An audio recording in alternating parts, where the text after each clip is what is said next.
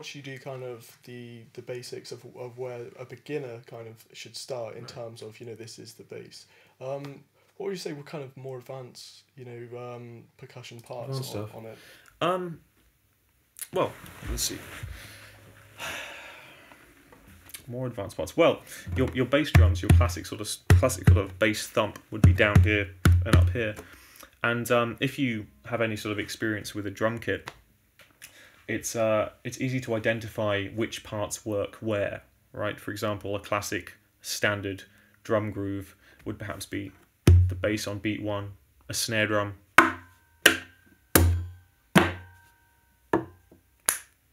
on beat 2, 1, 2, repeat, 3, 4, right? But I think over time and through refining your own technique and finding out your own little subtle nuances and micro techniques, you can combine them in different ways and perhaps more detailed ways. So let's say you start with something like a bass note, just one note. We'll keep it very simple. One note in a kind of funky rhythm, sort of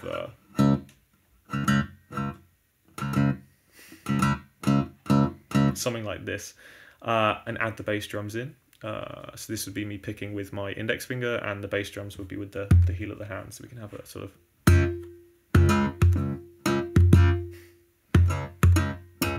something like that. I add in some snare drums. The snare drums that I'll use here will be here.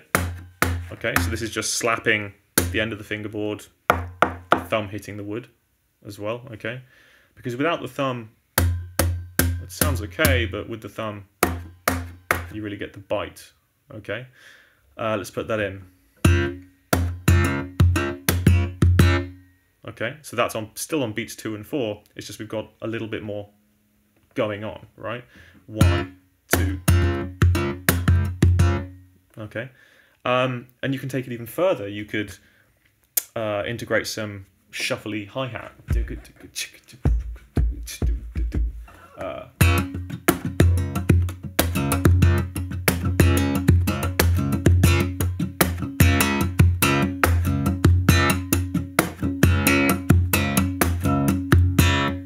Get some little, by tapping the harmonics, get some almost ride bell kind of, or even melodic phrases on the offbeats.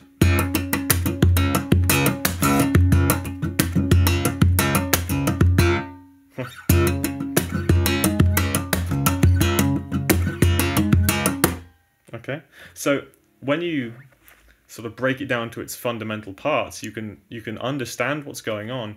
It's just through time you sort of develop your own way of splicing it all together. So just to break down what I did there in even more detail for you, if you like, the hi-hat thing, I have a song called Boogie Slam, which is the first track off my album, and it's in a different tuning, so I can't really play it, but it starts with this kind of rhythm. And I found that really, sort of came up with that idea, and found it really interesting how you could get different sort of attacks on the strings while sort of keeping everything in the wrist. You can get a slap kind of thing, or a nice warm brush of a finger, or a sort of scratchy sound, and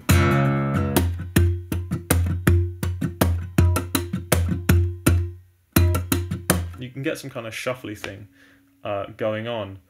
So that's, and then just exposing a note when I want a bass note, and then muting the note. You can even get a sound by doing this, right? Or 2 sounds, or 3 sounds, and combine it.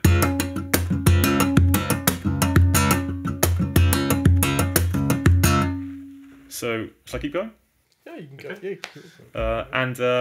Yeah, I suppose that's quite a complex percussion pattern, but we haven't really touched on anything musical note-wise. We just got this bass line. So we can add some top end.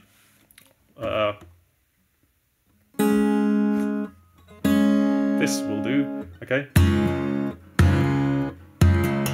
This is a little jam I did at the Acropolis, actually, and we worked out a little jam, so I'm just trying to retrace my mental steps. Some top end played by, yeah, these 2 notes. So if we get these 2 notes ringing, it's an A and a D. I'm actually tuned a semitone down, but I'm essentially in dadgad tuning. I can't pick this at the same time as getting a bass drum and a decent attack that will set me in motion to do my little wrist movement, right? So how can we pick these notes whilst doing these, but making it aggressive and at this angle? This is so much detail. I'm a big nerd, so I do this regularly. We could achieve this note by pulling off, right? We could start the phrase with our finger actually on the fret and pull off, right? Problem solved. Hammering on there. And you can make your own little musical phrase out of it.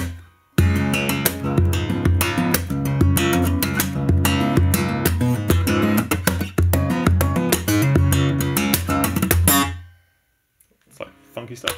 Would you say that the key to learning these kind of fingerstyle techniques is to break it down into the different sections, into this this is kind of the bass sound of the piece, this is the high end, Yeah, I mean, everything is experimental and everyone has their own path they like to take. Currently, I really enjoy building layers and working on things like that. Building up from the ground and making it so the listener can take away easily identifiable layers. So this really simple little double stop thing, that would almost be another instrument in the band, right? And the bass line would move around a bit.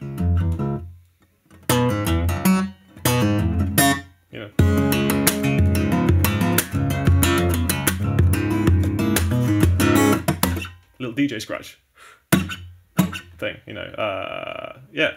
So I try and think of the different parts as different instruments and different players. A good example of this is actually the song Somebody That I Used to Know by Gautier. I did a cover of it, but that song illustrates the way that I like to work in a very clear way, because it's sort of directly related to the way Gautier or Wally works. In building layers, he'd work by taking a sample of something and adding a bass part and adding a melody and adding things like this. So the parts are very well defined as the song goes on. Like a bass line, chords, percussion, everything's consistent. Melody.